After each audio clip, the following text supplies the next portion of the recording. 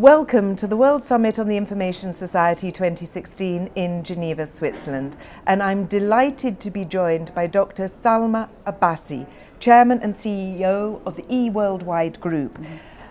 Dr Abassi, there's been a lot of talk here about bridging the digital divide. You were in one of the high-level sessions on this session this morning. What struck you? I think one of the most important things is for us to recognize that the digital divide actually is not just a bridge, it's very complicated. And the digital divide that exists is actually broadening, not just in the least developed countries, but also in developed countries. I have the opportunity living in the UAE, London and Nigeria. And I see this occurring everywhere. In the UK, we are leaving behind the elderly people, people with special needs. And I think governments have to look internally before saying this needs to be done in developed countries. But when you look at the developing countries, the least developed countries, the situation is very complicated because you have the literacy divide, urban and rural divide. And then in the context of gender, the women are also at a greater disadvantage. And then you add to that, it's compounded with people with disabilities and the elderly. So it's very complicated, and governments need to recognize that the divide is multidimensional. It's not just a simple bridge of connectivity, but all of these other aspects have to holistically be viewed. And of course, we're hearing a lot about the fact that we've got targets and actions for bridging the divide, which, as you say, is very complex and needs to be seen holistically. I mean, do you think that we now need to move to a more action-orientated phase? Absolutely, absolutely. If I may say, yesterday in the opening session, I heard a few very high-level people saying, now is time for action. And I had to say, oh my goodness me, what are they talking about? For the last 15 years, all the countries have been focusing at the Millennium Development Goals, by the way, which we missed a great deal of. And then now we have the 17 goals, Sustainability Development Goals. So it's not an excuse to say now we'll roll up our sleeves and move. It's what wasn't working. Why did we not meet the previous targets? And actually look down, drill down, and actually work bottoms up. I think the high-level discussions are excellent, but let's come down to actually sharing at this platform some case studies of what's worked, giving time to showcase lessons learned, good and bad, so that countries can actually fast-track action on ground and save lives, really.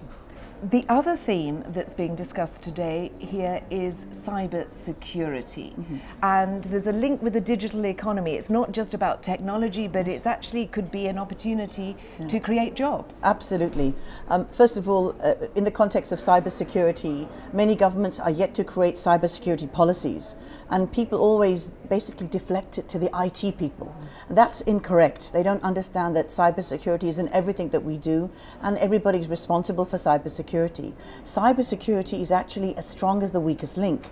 Yesterday in the paper, the front page of the International Herald Tribune was Bangladesh, cyber heist. Why? Because people in Bangladesh basically hacked into the switch, and they were able to do multi-million-pound fraud. So to me, I think people have to realize that cybersecurity and the digital economy go hand in hand. We can't be afraid of doing financial transactions. I myself do not like to do anything online. Absolutely not. I don't feel confident anybody has correctly managed my private identity. So and I'm old school. However, if we're going to increase confidence and trust in the system, we need to be able to do some robust policies that are, again, all the way through the supply chain linked and monitored for effectiveness. In addition to that, I think a great opportunity is being missed for job creation in this space, because in the Arab Spring, a lot of the issues were blamed on Facebook, connecting everybody through social media to mobilize the youth, disenfranchise youth. So if the governments in Africa and the Middle East look at the digital economy, stand back and look at it, not as IT experts, but holistically in the ecosystem. You need everybody. You need people to work in call centers. You need people to actually deliver services, deliver products, etc., etc. So when governments look at the human resource development plans, they should look comprehensively at the whole spectrum of what their capabilities are with their youth, their women, people with disabilities. They have to offer everything. So if they stand back, they can actually constructively engage people with different things to offer. People are assets. It's just how we look at them. I think that's very interesting, because I was talking to somebody here yesterday who was saying exactly what you're saying, that cybersecurity is always seen as the domain of the techies, and actually it should be fast-tracked to the C-level, to the C-suite, because it's all about the survival of their companies. Absolutely. Survivability. I mean, yesterday I was also talking to a gentleman who was saying that, you know, fraud, I think it was TalkTalk, an issue that happened within TalkTalk. You lose, see, trust is something like paper. Once you tear it and you've broken trust, you can never regain it. There will always be that thought in the back of your mind that something is wrong. So I think that rather than looking at cybersecurity as something complicated, there's more awareness that is required by government to show people that we are living in this digital space, and cybersecurity are interlinked.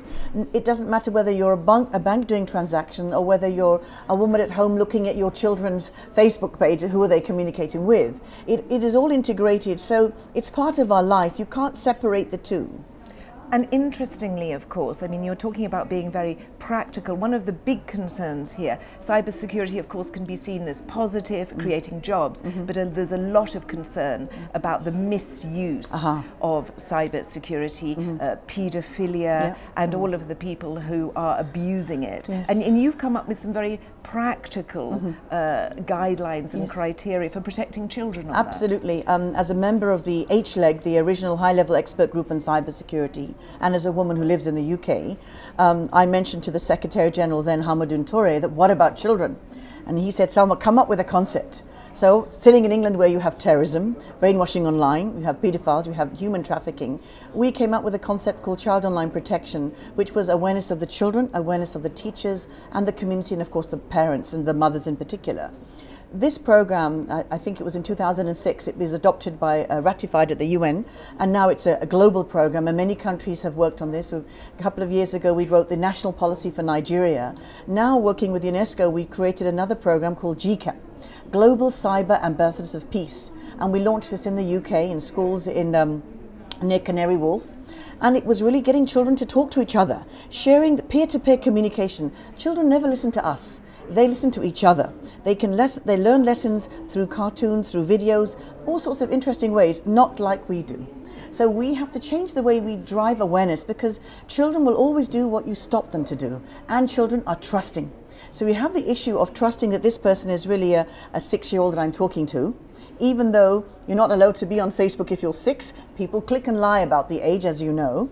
But then they also have to be able to have the critical thinking and ability to differentiate between misinformation, because that's the other thing that is happening in the digital open society that we're in. People are posting rubbish, and they could be saying anything awful, and you will just believe it. Gosh. Dr. Salma Abassi, we could spend many more minutes talking about these issues, bridging the digital divide and cybersecurity, but thank you very much for your time. Dr. Salma Abassi, Chairperson and CEO of the eWorldwide Group, and please do tune in to the ITU YouTube channel, where you can see that interview and many other interviews about the impact that information and communication technology is having on the lives of people all around the world.